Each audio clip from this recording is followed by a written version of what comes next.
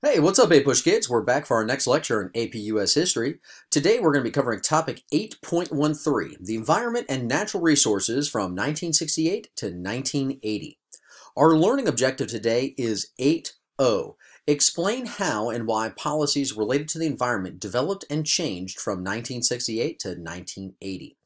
Got a few key ideas for us today. Our first one says, ideological, military, and economic concerns shaped U.S. involvement in the Middle East, with several oil crises in the region eventually sparking attempts at creating a national energy policy. Now, the United States and our involvement in the Middle East goes all the way back to the Eisenhower Doctrine, which essentially said that the United States was going to protect the Middle East from communist expansion. We also attempted to solve our Middle Eastern oil problems and maintain that flow of oil through things such as trying to solve the Suez Canal crisis earlier on in the 1950s as well. But the United States, because of automania of the 1950s, the use of U.S. oil was on the rise. We used more and more oil than we ever had before. And in the 1960s, the oil-rich nations of the Middle East and Latin America had formed the Organization of Petroleum Exporting Countries, otherwise known as OPEC. Now, this attempted to control the eventual supply of oil and be able to control and raise essentially the price of oil for the United States. Now, our oil situation became, though, even worse, though, in the 1970s. And we had two oil crises in the 1970s. The first one happened in 1973. In retaliation for our support of Israel, OPEC would cut off oil supplies to the United States in 1973. And as a result, gas prices are going to soar, and shortages led to long lines for gasoline in the United States. We can see here's the average price per gallon of regular oil, gasoline in the United States. Now we can see that in 1973, at the beginning of the oil crisis, gas was about 40 cents a gallon, and it rose all the way up to $1.20 a gallon by 1980. Now, I know what you're thinking. Wow, 40 cents and $1.20, that's not bad. I paid $2.40 the other day, or $2.60, or whatever the price is at the pump right now. But if you adjust for inflation, 40 cents right now today in 2019 is $2.31 a gallon. So that's pretty comparable to what we have. $1.20, that's almost $7 a gallon in 2019. So that's a whole lot of money for a gallon of gasoline. Plus, there was huge lines like we see. I mean, it would take hours to get gas. Now, as a result of this, in the mid-1970s, when Jimmy Carter becomes the president, he's going to try and attack the energy crisis, the resulting recession and stagflation that happens. And so we're going to start to basically create our own kind of energy policy, and we try to. And what we start to do is we want to become, independent, really, of those Middle Eastern nations. We start offshore drilling, oil drilling more.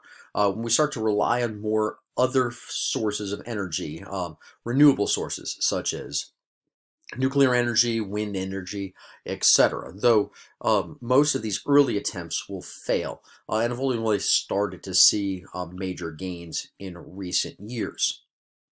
Leading us then to key idea number 2. Environmental problems and accidents led to the growing environmental movement that aimed to use legislative and public efforts to combat pollution and protect natural resources. The federal government established new environmental programs and regulations. So what we see in the beginning of the 70s is we see the beginning of the environmental movement. And so we see this kind of beginning of the environmental philosophy. And it really begins with Rachel Carson and her book Silent Spring, which warned about the use of pesticides. In addition to this, Paul Ehrlich's population bomb warned the dangers of a growing population. Now, not only did these books help to kind of awaken Americans to the growing environmental problems around us, but a series of environmental disasters beginning in the late 1960s and through the 1970s are also going to open up America's eyes to what's kind of going on with our environment. The first one happened on January 28, 1969, when an oil well blowout at the Union Oil's offshore platform in the Santa Barbara Channel, while 6 miles off the California coast, began one of the worst oil spills in U.S. history. The worst of the spill would continue for 11 days, with lesser leaks continuing for months thereafter. Seabirds, seals, dolphins, kelp beds, and miles of beaches were coated with black crude. In the end, an estimated 80 to 100,000 barrels of oil were spilled, and some 30 to 35 miles of California's coastline was tarred. In the immediate aftermath of the spill, the Nixon administration and Interior Secretary Hickel did take some steps to address the shortcomings in the offshore oil policies. For instance, on February 6, the administration pledged to develop stringent new regulations for offshore oil drilling and also announced a moratorium on new federal oil leases in California's Santa Barbara Channel. Now, just months later, in June of 1969, the Cuyahoga River in Cleveland, Ohio, caught fire. Yeah, that's right. The water was on fire. Now, the river was long polluted with oily wastes, chemicals, and debris. And the river fire, coming at a time of emerging national concern of pollution, made big news and became something of a famous disaster. I mean, the water was burning. The incident helped give momentum to a newly emerging national environmental movement. In addition to this, Love Canal was an aborted canal project branching off the Niagara River about 4 miles south of Niagara Falls. Now, it also became the neighborhood for about 800 single-family homes built right next to the canal.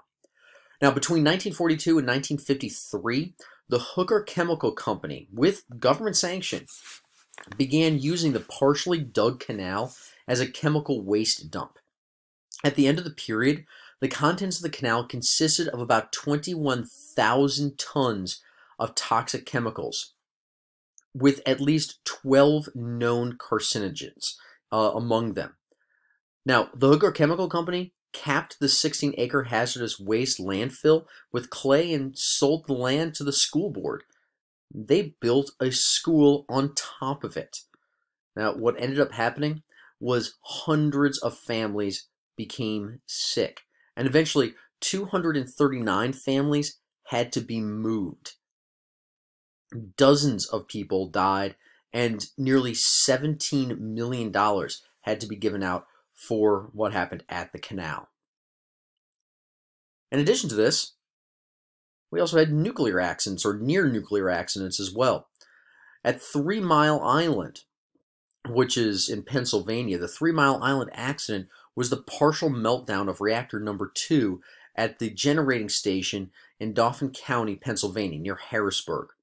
The subsequent radiation leak that occurred on March 28, 1979 was the most significant nuclear accident in U.S. history.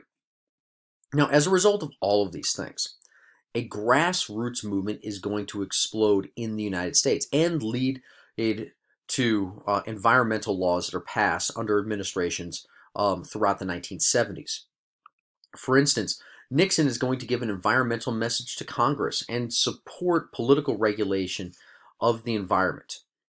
It also leads to the first Earth Day on April 22nd, 1970, to help raise awareness for environmental issues. And we start to get really a decade of legislation to help protect the environment. For instance, in 1964, we're going to pass the Wilderness Act. In 1968, the Wild and Scenic Rivers Act is passed. The National Environmental Policy Act in 1969. And probably most significantly was in 1972, the Clean Air Act, then the Clean Water Act were all passed earlier on in the decade under the presidency of Nixon.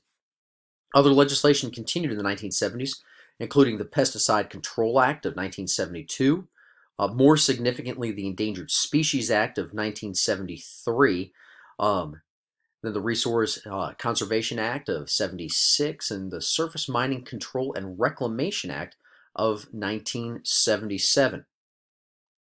In addition, the Superfund of 1980, a direct response to what had happened at Love Canal, provided money to be able to clean up massive environmental disasters um, and spills that we had throughout the United States.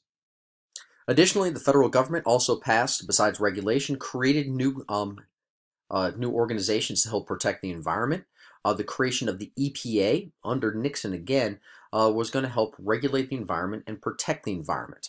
Now, I know we just listed a bunch of legislation. Make sure that you guys know the Clean Water, Clean Air Act, the creation of the Endangered Species Act, the Superfund, and the creation of the EPA. All right, well, that ends our lecture for today. A couple major points once again to touch on. Understand that during the 1970s, we become increasingly more concerned about our reliance on oil, and we do try and develop a national energy policy, though we kind of fail by 1980. We haven't done it yet. In addition to this, we've got a bunch of major environmental disasters, and this leads to environmental regulations throughout the 1970s that have a varying amount of success. Well, don't forget to smash that like and subscribe button. And until next time, and as always, go Pack.